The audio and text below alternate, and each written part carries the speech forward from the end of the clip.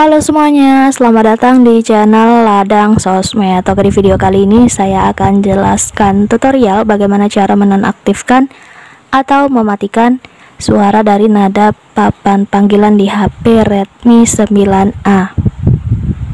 Oke, sebelum lanjut ke videonya, jangan lupa di subscribe dan nyalakan lonceng notifikasinya agar kalian tidak tertinggal video-video terbaru dari channel ini. Oke, dan langsung saja kita masuk ke tutorialnya.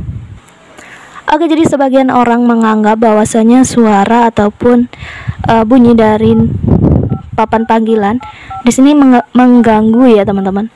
Jadi kalian bisa nonaktifkan saja jika menurut kalian itu adalah sebuah ketidaknyamanan pada saat kalian menggunakan HP-nya. Oke, kita langsung masuk ke langkah yang pertama. Kita buka menu setting atau pengaturannya. Oke, selanjutnya teman-teman scroll ke bawah, kita pilih di bagian menu dan menu suara dan getaran. Lalu kita scroll lagi ke bawah, kita pilih di bagian setelan tambahan ya teman-teman. Oke, selanjutnya di bagian ada papan panggilan, di sini statusnya aktif ya. Kita matikan saja tombolnya seperti ini.